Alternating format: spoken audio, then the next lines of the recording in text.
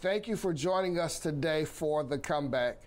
I want you to know that I believe with all of my heart that this word has been specifically designed by God for your life. I believe He's tailored it so that it could be a source of encouragement and strength to you today. I want you to take just a few moments and lean in and listen to this word and let it speak to you today. And I'm going to come back and pray for you in just a few moments. I want you to go with me to Genesis, the 32nd chapter and the 24th verse. And Pastor Rod, I want you to keep your mic nearby. Genesis, the 32nd chapter and the 24th verse. In this verse, the character in the word that we're going to be talking about today is this guy by the name of Jacob. So in Genesis 32 and 24, it says this: Then Jacob was left alone, and a man wrestled with him until the breaking of day. Again, it says, then Jacob was left alone, and a man. Notice the word man is a capital M. It's not a lowercase m. And that's going to be significant in a few moments. But Jacob was left alone, and then a man wrestled with him until the breaking of day. And again, from this scripture, we get our thought for today, which is this: you got a fight on your hands. Now, I know that's not correct grammatically, but it's ebonically correct. It would be normally you have a fight on your hands, but that doesn't have the emotion I wanted it to have. It's you got a fight on your hands. So that's what we're going to talk about today. You got a fight on your hands. Now, there's this guy named Jacob, and the Bible says that he was in a private place. Go back to that scripture for me real quick, 32:24. It says that Jacob was left alone. Now, this is significant because Jacob was with a company of hundreds of people. He was responsible for a whole lot of people and cattle and all types of sheep and things of this nature. And they were moving from one place to another place so that they could find a permanent dwelling for Jacob and his inhabitants and the people that were with him. But at this particular time, what was happening was that Jacob's brother Esau was trying to find him and possibly kill him. Esau was mad with Jacob because Jacob stole Esau's birthright. Jacob was in a fight with Esau. Esau didn't like his brother because he felt like his brother was a thief, and he stole from him things that were rightfully due to him. So now Jacob is with his company of people, and he is going to another land to establish a future. And as he's going to another land, he sends word to his brother through a peacekeeper and says, tell my brother I don't have no quarrel with him. I don't want to fight with him. I want us to live in peace. And the word came back that Esau was like, I'm not looking for peace. I'm looking to make things right. I'm looking to make things even. So as a result, Jacob was troubled. So Jacob in this scripture, he's left alone. He tells everybody else, you all go your different ways. He took his people that were with him, split them into two groups. It was a strategy thing that he did, split them in two groups. And he said, now I'm going to go by myself to a private place. Jacob went by himself to a private place for one purpose. And that purpose was so that he could pour out his soul in prayer and that he could spread his cares and his fears before God. Jacob got to a private place. Jacob got to a place where he was by himself because he knew his future was at stake. And he knew that because his future was at stake, that he had to get in touch with God. I don't know about you, but there are times in your life when your future is at stake. How do I mean? Well, for example, your job is saying they're getting ready to lay off, or because of the housing market, the house that you're renting, the owner now wants to sell and you can't afford to buy it. Or because of the housing market, you're trying to buy a house, but every time you go, you get outbid. Your future is at stake. Are y'all still with me? You're trying to go up the ladder and do things better. Your future is at stake. You're in a pivotal place. And what we should all do when we are in these pivotal places is not run from God and not run to people. Our key to victory, our key to our future being exactly what God said for it to be, is for us to get alone and to get to a private place and for us to pour out our soul to God in prayer. God, I'm in trouble. God, I need you. Father, just like we sang this morning, Lord, I need you to make a way. When my back is against the wall and it looked like everything is over, Lord, in the past, you made a way. And I'm standing here only because you made a way. The same God that did it for you before is the same God will do it for you again, but he's waiting for you to get to a private place, to get to a desperate place, to get to a place to where you are saying, God, I'm pouring out my soul, I'm pouring out my heart to you in prayer. God, I need you right now. I remember growing up in the Baptist church, there's a song that we used to sing. It's me, oh Lord, standing in the need of prayer. Anybody know that song? Not my mother, not my father, but it's me, oh Lord, standing in the need of prayer. This is the place and the time and the moment that you have got to say, God, it's about me and you. Because listen, this fight for your future, watch this.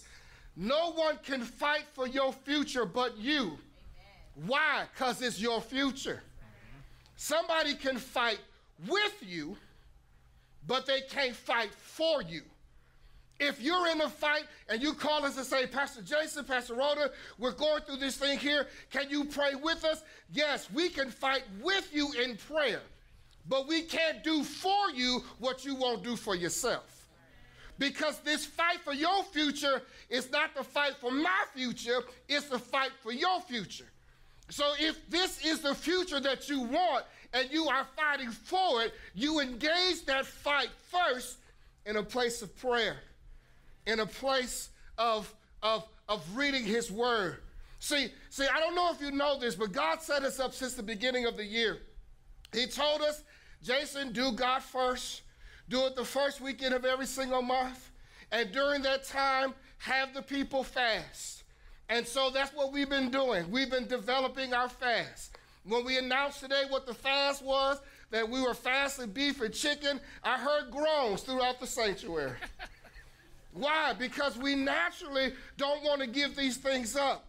But what you don't understand is that God is disciplining you if you follow this fasting schedule, that it disciplines you and it disciplines your body so that when you go into a place of prayer and to a time of prayer, your prayer is more effective because it's more fervent, because you mean business with God, because you're willing to give up something so that you can gain more with him. Are y'all here today? But can't nobody make you fast. But if there's a future that you're fighting for, fasting is what you want to do. Why? Because it's a fight for your future. You got to get in mind, is there something that I need to be going after? Is there something that God promised me that's worth this fight, that's worth me contending for it in prayer? And I don't know about you, but since this series started, I started seeing the things that God promised.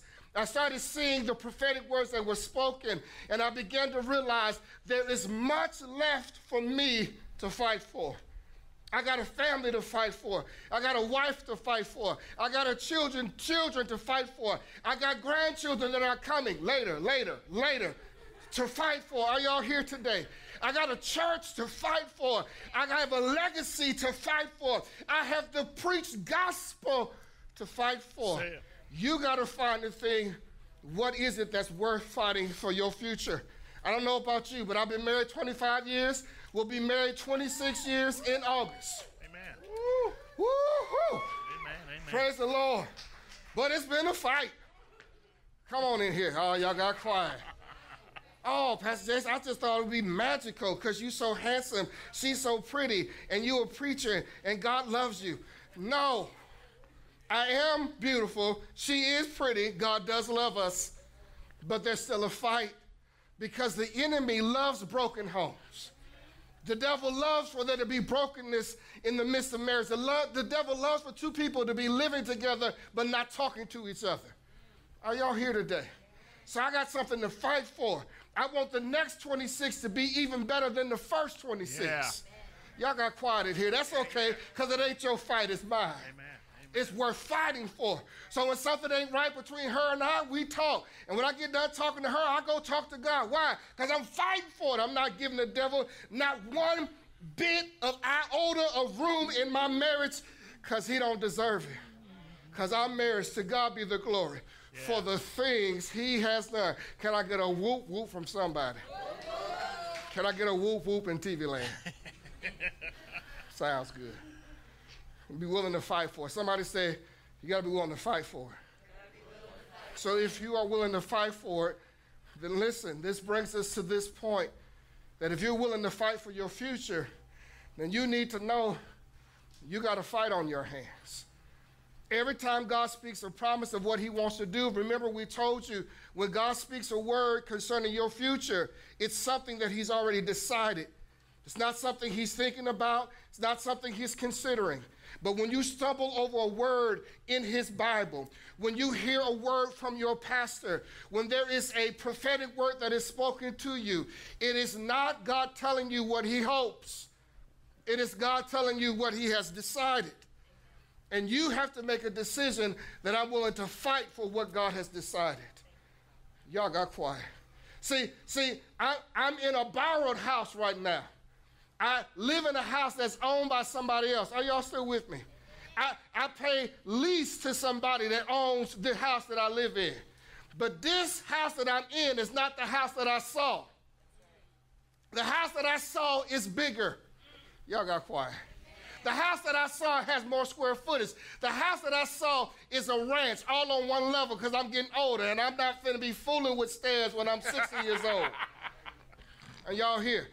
This house has a theater in it, so I ain't got to go out to the theater. I could just go downstairs to my basement and watch the movie theater in my house. It's called Turner Theaters. I already got the name. I already see it. Are y'all here? What I am in is not what I saw. And it's not what he promised me. So I got a choice. I can quit fighting and stay right where I am and settle. See, a lot of us are settling for our realities because we're not willing to fight for a future. But I don't know about you, but I'm willing to fight. So I'm going to fight by not spending as much money. I'm going to fight by saving more money. I'm going to fight by still putting in bids and trusting God that he'll give me favor when it's the right time, the right season, the right moment, the right house. Because what God has for me, no devil in hell can stop. Are y'all in here today? Only thing that can stop your future is you. And you got to decide, my future is worth fighting for. Let me keep going. So Jacob realized, man, my past hasn't been so great. My past has been one full of trickery. My past has been one full of deceit. And I don't want my future to be like my past. I sense that this is the moment for me to fight for my future. So we see here again in Genesis 32 and 24, it says, he was left alone, and a man wrestled with him until the breaking of day. Leave that scripture up there. Wrestled with him. So then who was this man? Who was this man that Jacob was wrestling with? Was it a physical man? Was it a man of flesh and bone and physical body? Yes, in that he was able to grab it and touch it, but the Bible says that the man is capital M. Whenever there is a capital pronoun, it is speaking to the presence of God in a bodily form. Whether it is angelic or whether it is Jesus being manifested before he came through Joseph and Mary. There are times that Jesus or the Word showed up in the form of a man. Are y'all still with me? How do we know this? There's a time in Scripture where it says that they took the 3 Hebrew boys and threw them into the fire. Y'all remember that? Then it says the king looked in and said, how many did we throw in? They said, king, we threw in 3. He said, well, there's a problem because there's a 4th one that I see in there. Who was that 4th one? It was Jesus that had manifested himself in a way to be a protection to those that were standing against injustice. He had done it multiple times throughout the Old Testament, and we see it again here. If you go to the scripture that's connected with it, it's Hosea 12:4, and Hosea 12:4 says this: yes, he struggled with the angel and prevailed. He wept and sought favor from him. This is the writer referring to Jacob's wrestling. Are y'all still with me?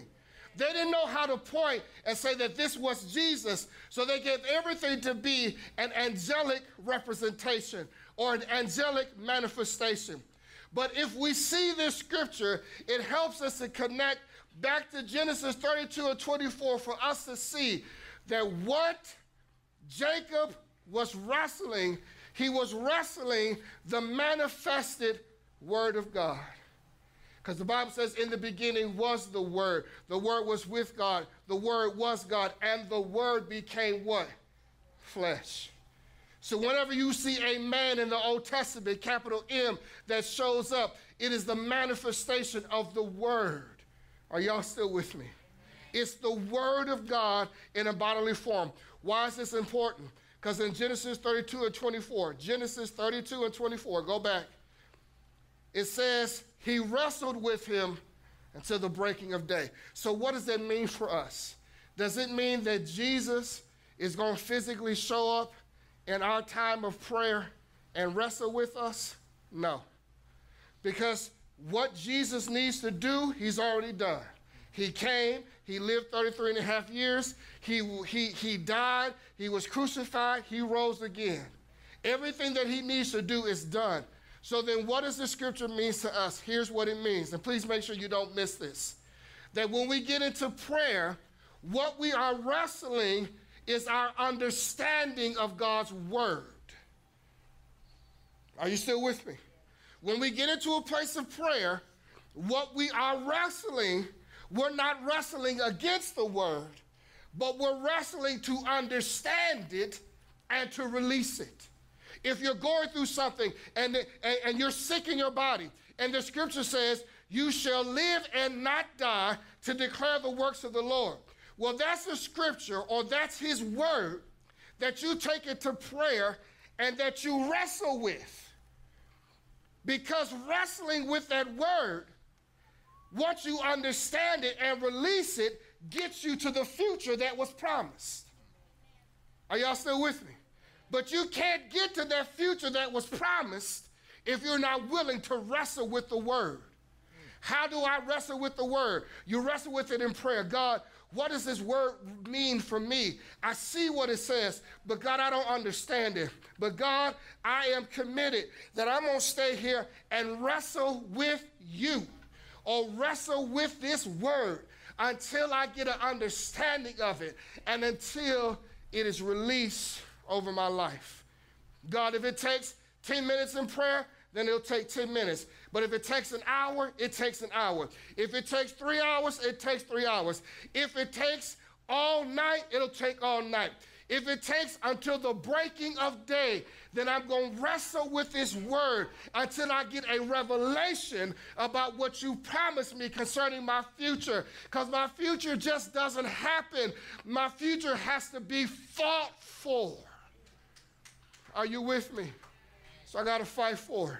God, you said you were going to give me a business. How do I get from unemployment to employer? Because that's a big step. But there are steps in between it. So how do you get there? You get there first through fighting in prayer. God, what's next? What do I do? You said I should be the head and not the tail. Is anybody here today? Say it. God, you said I should be above and not beneath. Are y'all still here? And you're praying this out and you're fighting this out until you get a revelation that God says, here's what I want you to do next. Yeah. And then you get up and you do that next thing. Are you still with me? Yeah. I went to bed last night thinking about this word. I went to bed at about 10:30, thinking about this word. This word was on my mind and on my heart. And at about 2 o'clock, I woke up just from coughing. But I think it was the thing that was needed to wake me up out of my sleep. And I woke up and I was like, okay, God, I'm up. What's up? Because I would like to go back to sleep. I like the thing that you created for me to have, which is sleep. I said, no, Jason, I want you to be up with me. I said, okay, God, if this is a Jacob thing and you want me to wrestle, let's go. I'll wrestle with the word. And I started praying, started interceding for my family, started interceding for the church. I started praying until I felt a release, and then I stopped. When I went to sleep, God showed me some stuff in my dreams about things that I had been praying for that apparently couldn't get released until I had fought for it in prayer 2 hours before. Are you still with me? Amen. God wants to talk to you. God wants to show you things. God wants to tell you how to get to the next step. But you've got to be willing to move with him, to wrestle with his word, to pray it out and to pray it through, and to say, God, I'm not getting off of this scripture until I understand what this means for my life. Okay. And you wrestle with it. Are y'all still here? Yeah.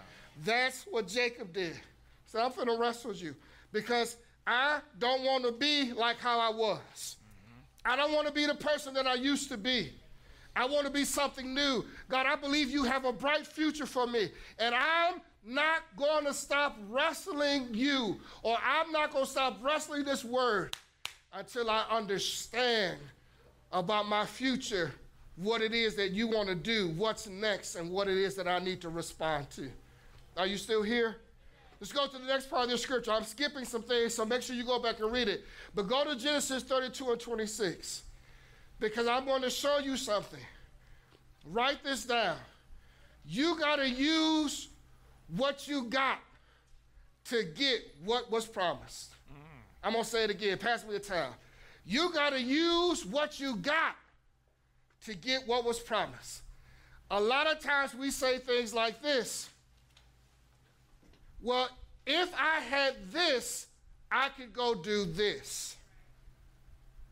So we use the reason of what we don't have to be a limitation of what we won't go after and what we won't go do. Well, God, if I had a little bit better credit, then maybe I could believe you more for this and start to go do this. No. See, you got to understand that God, what God wants to do for you, he wants to do for you, not because of you, but he's going to do it in spite of you. All God needs from you is your cooperation to believe him for your future. And stop letting your present be a debilitation to what he wants to do in your future. Stop giving God a list of what you don't have and what you can't do. Every time God was getting ready to use a man to be a great leader for his people, that leader would always give God a list of what they couldn't do. God doesn't call you because of what you can't do. He calls you because of what he can do in you. Are you here?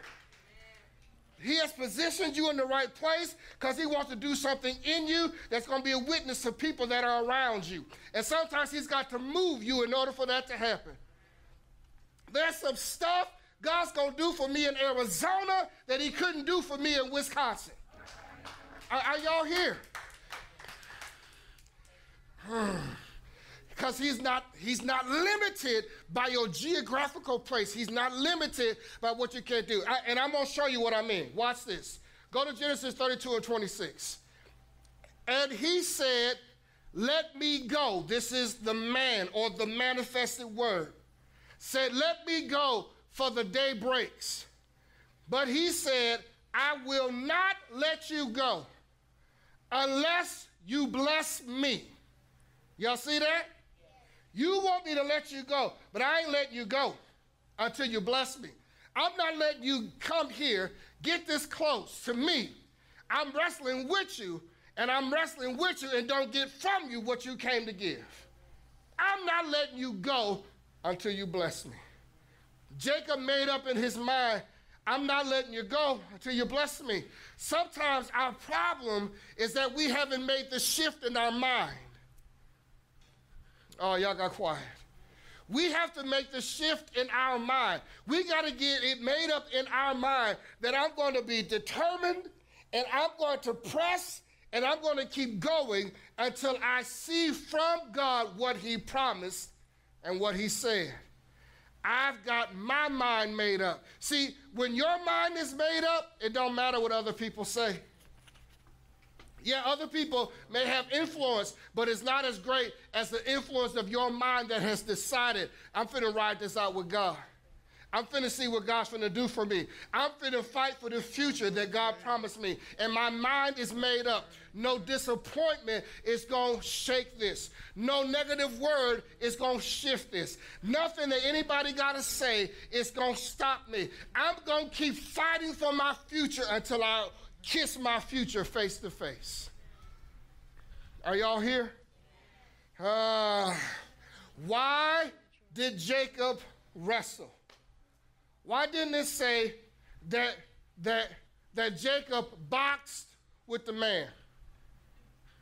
It didn't say he boxed with him. See, you got to understand, things in the word are specific. They're not accidental. Everything that God says is on purpose. It didn't say that Jacob boxed with him. It didn't say that Jacob karate'd with him. Are y'all here? It didn't say that Jacob, what's another engagement? Karate, boxing, what else we got? Huh? It didn't say thank you. It didn't say that Jacob jujitsu'd him. He said, I'm not going to stop jujitsuing you until you bless my soul. It didn't say that. It said Jacob, catch this for me, Jacob wrestled with him.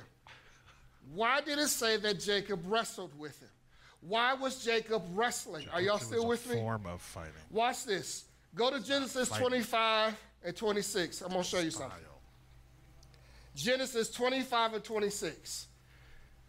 Afterward, his brother came out. So this scripture is talking about Jacob and Esau, who were twins in their mother's womb.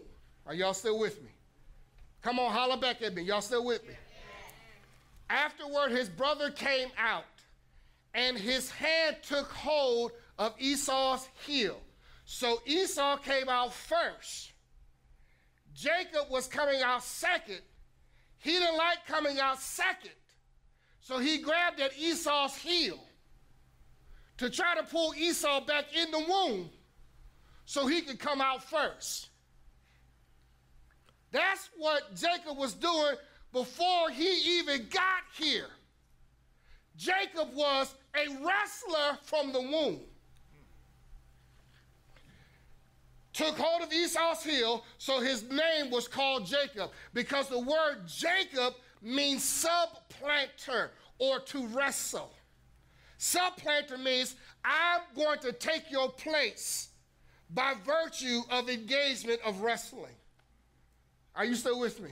So from the womb, Jacob was a wrestler. So when it comes to you getting the things that God would have you to get, or when it comes to you for fighting for your future, he doesn't want you to be something that you're not. He's asking you to be authentically who you are. Are you here? He wants you to use what you got. And what Jacob had was that he was a wrestler.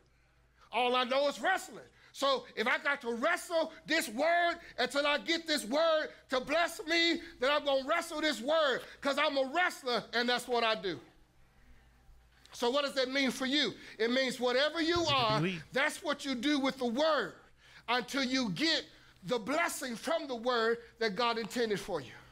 So if you're a worshiper, then worship him all night until you get from him the thing that he promised you you can have.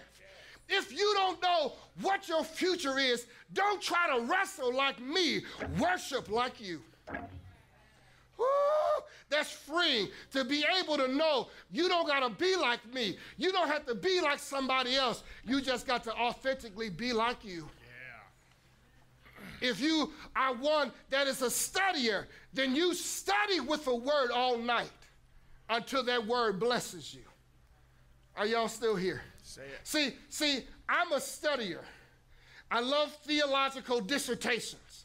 And I may have just used some words you don't even know what I'm talking about. But I like that. Theological conclusions from dissertations that deal with the eschatological thought of a God that is, see, and I can keep going with that. I love that.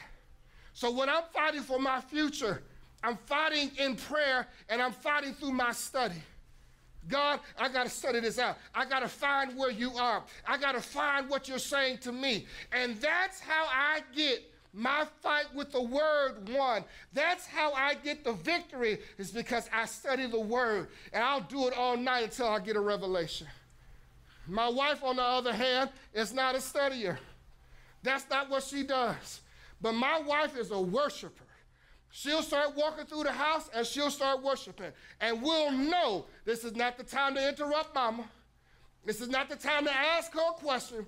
This is the time to get out of her way, because mama's talking to God. Mama is worshiping. Mama's walking through the house. Mama's washing dishes and she's worshiping. Mama's folding clothes and she's worshiping, because her fight for her future, the fight that she has on her hand, is not done the way that I fight. It's done the way that she was designed. She is a worshiper and I'm a studier. Yeah. The question today for you is, what are you? And that's what you got to be when you go before God. If you are a crier, then you go before God and you cry your heart out before God. And you stay there until you get, are y'all here today? And you stay there until you get an understanding of what he's saying. And don't let nobody tell you it don't take all of that. You hush, because you don't know what I'm fighting for, and you don't know what I'm going after. And it's worth not being a friend to you for a season so I can get to my future, which is everlasting. What are you? Whatever it is, that's what you got to be. Are you a walker? Then you pace the floor. And you pace the floor. You put burrs in your carpet because you pace the floor so much. Whatever it is that you do, do it. Because God doesn't want you going after him, putting on the face of somebody else. What is it that you do? If it's sitting at a piano, I'm not saying that's you, but if it's sitting at a piano and it's playing until there's a breakthrough in your heart and in your mind, then you get you a piano, and when you don't know what to do and you don't know where else to go, you get to a quiet place like Jacob did and you wrestle through your fingers as you are waiting for an understanding of the revelation of what it is that God is telling you about your future. Are you here today? Everybody has a different way of getting to God because it's authentically you, and he loves the diversity of it. Point? Don't be me. Kennedy. I'm enough. Is this his last point? Be you. Pass me that time. Be you. I believe so. Do exactly you, sure. And don't do anything else. Be exactly who it is that God called you to be as you wrestle before him. And I'm going to say this thing and then I'm done. Because it's getting a little hot in here. And I don't want to take all... what y'all been listening to. No. My daughter Olivia heard that song for the first time. She's like, ooh, that's a nasty song. I said, it's not really nasty. It's. And the more I thought about it, I was like, oh, okay, yeah, it is. Listen, you got to know, you got to fight until something happens. This is what happened for Jacob. He fought all night long. And the scriptures are not up, but I'm going to paraphrase and go back and read the story. When Jacob said, I'm not going to stop fighting you, I'm not going to stop wrestling you until you bless me. Again, that's what your fight is. God, I'm not letting you go. I'm not stopping. I'm not changing my pursuit until you bless me, until I know from you what this is about. and what the next step is as I'm wrestling for my future. Jacob did this, and he did it all night. And as the morning was breaking, the angel said, and I'm paraphrasing, all right, I'm going to bless you. But before he blessed them, watch this. Halfway through the night, the angel, the Bible says, the angel, Jesus manifested in word, hit his hip and dislocated his hip. Hit his hip and dislocated his hip. But the Bible says, Jathan, that Jacob kept wrestling. He didn't allow what was going on with his body to stop what he needed to have happen in his spirit. Because he knew if he could push past his body and get a breakthrough in the spirit, then the breakthrough of the spirit would address what he had to deal with in his body. Sometimes you are moments away from a breakthrough, but you allow fatigue, you allow frustration, you allow, why is this taking so long? You allow, it shouldn't have to take all of this. You allow different things that are impacting your physical to stop you when you are just moments away from a breakthrough in the spiritual. But Jacob fought through what was going on in his body, kept fighting, until eventually the morning was getting ready to come, and the word said to him, hey, what's your name? Because remember, the word, which is Jesus, knows what you're really after. The Bible never said what it was that Jacob wanted the angel to bless him with. But the word's response, the angel's response to Jacob was an indication of what it was that Jacob was after. The word or the angel asked Jacob, what's your name? Jacob said, my name is Jacob. The word or the angel said to him, not anymore. From this day forth, you shall be called Israel. To you, that may not be significant, but in Jewish culture, it was huge. It meant everything because your name indicated your destiny. Your name was an inclination of your future.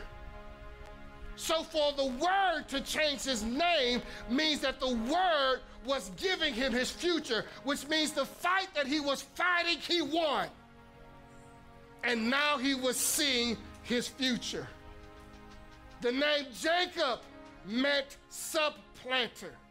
It meant to try to take from somebody else the thing that you wanted. Jacob didn't want to be like that anymore. So when he got done wrestling with the word changed his name, thus changing his life. And the name Israel means this. It means prevailing, and it means a prince with God. So Jacob, in a night of wrestling, what he wanted was for his future to be changed.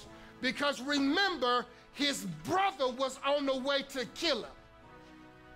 And if something didn't shift by morning, Jacob was possibly going to be dead. But as Jacob was wrestling with God and wrestling with his future during the night, there was a shift that came because he was willing to take on the fight. He understood that he had a fight on his hands, and the fight that was on his hands was for his future because his future was arriving in the morning.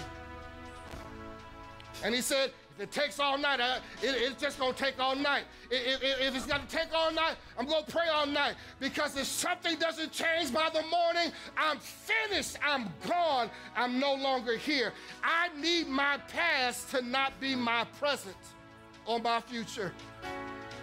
I need the word. I need God to change this. And he did.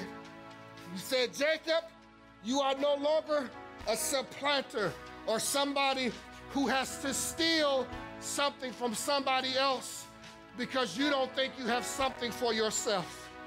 Jacob, you are now a prevailing person. You have prevailed this fight. You have won this fight.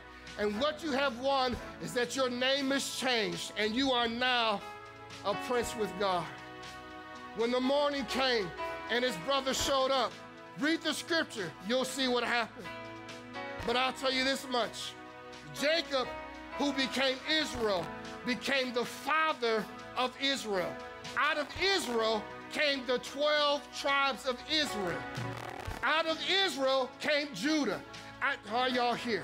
Out of Judah came King David. Out of these lines came Jesus. If it wasn't for Jacob wrestling with the word on that night, it would have impacted the future, not just of his legacy, but the future of what God intended to do. It would have impacted how David came. It would have impacted Jesus' arrival. But because he fought for something that was greater than him, God said, I'll give you that future. Because you're willing, give me a handheld microphone, because you're willing to fight for it. Are y'all still here? Because you're willing to fight for it. And that's what he did. He kept fighting. He kept fighting. He kept fighting. He kept fighting until he got his future. So then my question to you, and I'm done right here. Is your future worth fighting for? And if it is, then you got to fight on your hand. Because when you realize that your future is bigger than just you, that it impacts generations beyond you. Is your keyboard cutting down? I don't clearly know what all I'm fighting for right now. Scratching. But I do know that because I know I got to fight on my hand. And I'm not going to stop until the word blesses my soul. I know that because of what I'm doing right now, it's blessing my great grandchildren. I think it's that patch. You'll be able to look back and say, because of great-great-granddaddy, we are now in what we're in now. We are now doing what we're doing now. We're now able to be a blessing to the world because my great-great-grandfather, Jason Turner, decided to fight for his future. And I'm so glad that he did. What will the future say about you? Stand to your feet, I'm done. What will the future say about you? Try to Better yet, try to fade out and change. What will you say about yourself? That what you have, what you are experiencing, what God promised is worth fighting for. I gotta turn it off. My mic. Amen. Let's pray. Every head bowed, every eye closed. Father, I thank you for every person under the sound of my voice, whether they are here on this campus or whether they are watching us across the United States through our virtual campus. Father, I thank you that today that they are seeing that they got a fight on their hands. But if truth be told, it's a fixed fight. We already won because you already got the victory. All you're waiting for us to do is to just step in the ring, to be willing to fight for our future, fight for it in prayer, fight for it in the way that you've designed us, whether that's worshiping, whether that is studying, whether that is playing an instrument, whether that's walking the floor, whatever it is, God. Whatever it is, God, it's the thing that you've given to us to have conversation with you, to have clarity with you, to be able to hear you so that we can fight and gain the victory for the future that you have promised us from your spoken prophetic word and promised us from your written prophetic word. We thank you that our future is not in jeopardy. Our future is not unclear, but our future is bright because we got your promises. Our future is clear because we have your promises. Our future is known because we have your word. God, help us to move like this. Help us to not be in a place of bewilderment about what's going to happen next. Help us to understand that we guide what's next by how we pray with you. How we prevail with you in prayer speaks to how we prevail with everything else. So God, help us to fight for our future and to fight for it in prayer. Now, God, I pray that if there be anybody under the sound of my voice that don't know you, that right now they're raising their hand and their heart to you, and that right now, Father, you are coming into their life because you don't make receiving you difficult. Thank you right now for every soul that is saved, and I thank you right now for every person that is being reclaimed back to you, and we give you the glory for it, and we give you the honor for it. God, we praise you for what you've done in here today, and we praise you for what you've done in us and how it's going to carry us through today and into our future, because our future is great because you're in it. We give you praise for it. In Jesus' name, let every glad heart shout hallelujah.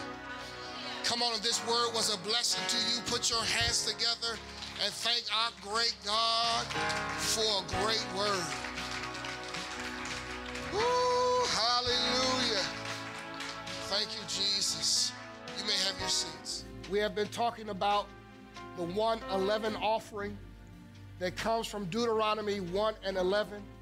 And I want to encourage you to trust God, to step out into a place you've never been before, and in your offering to reflect this 1:11. We already know what our tithe is, because tithe is 10% of the increase from the work of your hands. But in this season, till God takes it out of my heart, I want to encourage you about the 1:11 offering. It comes from Deuteronomy 1:11. It says, may the Lord God of your fathers make you 1,000 times more numerous than you are, and bless you as he has promised you. We're in a season of fighting for these promises, and there's something financially that's attached to this 1:11 offering. Pastor Jason, what is this 1:11 offering? It is this. In your offering, let it reflect the numbers 1:11. Whether it is that you're giving $51.11, or you're giving $111, or you're giving $201.11. Y'all see where I'm going? Make sure there's a 1:11 in your offering. A 1:11 in your offering as you are standing on the prophetic promise of this scripture that God is going to do what he said in this scripture concerning you. Amen? Amen? So 1:11 offering. For somebody, it's going to be $1,111. I said this jokingly last week, but it was deep in sincerity. Somebody one day, it's going to be $111,000. Amen? It's even hard for y'all to get that out. What? Amen. It could be you. Come on in here. So we're believing God for great things and for him to do great things in your life because of this offering.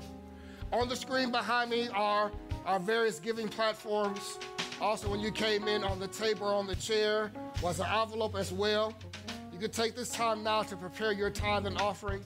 And in just a few moments, I'll have you stand and we will receive our tithe and offering together. Amen. Has this message series been as good to y'all as it has been to me? Yeah. Amen. Cool. I love it. Absolutely love it. Hallelujah. All right, stand to your feet with your tithe and offering. Hold your envelope or your device up towards the air, towards heaven. Father, we thank you for every person now that is releasing their tithe and their 1:11 offering according to your inspired prophetic word for us in this season. Thank you for the increase. Thank you for the miracles that are going to happen in their lives because of this moment. I thank you, God, for doing the ridiculous. I thank you that because of our giving, we will not miss a meal, a bill, or a deal. Not just as individuals, but also as a church. Thank you, God, you're going to take care of every need and everything's going to be responded to. Thank you that we understand that the blessings that you give to us is not just for us, but it's to get through us so we can be a blessing to other people as you lead and guide. We thank you for this now, and we give you glory. Let everything that's received be used for the work of ministry, for the continued preaching of the gospel, that will always be able to tell a dying world about a living Christ, and we give you praise for it now. In Jesus' name, let every glad heart say amen. Amen. Precious hearts, you may have your seats. If you have an envelope, just keep it up, and our host will come to serve you now. Come on, let's sing it one time through. Blessings, blessings and glory and honor, they all belong to you. One more time. Blessings and glory and honor, they all belong to you. Thank you, Jesus. Thank you, Jesus, for blessing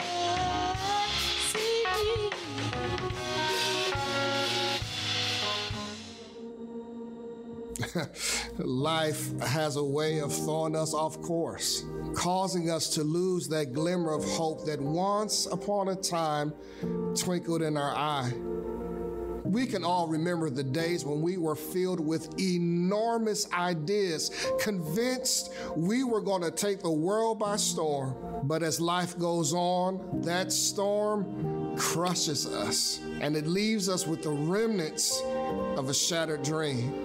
At this very moment, we are all in need of a voice of encouragement that will help us to rise from the depths of despair and be filled with hope as we once again pursue our dreams. We need to be reminded that we have purpose. Our dreams still matter, and that the world is waiting on us. This is why I wrote this book, because I know what it is to be crushed with disappointment. I know what it is to wrestle with hopelessness. I know what it is to be down and counted out. But I also know what it is to rise and stand on top of the mountain and lift my hands in triumph because I had the boldness to dream again.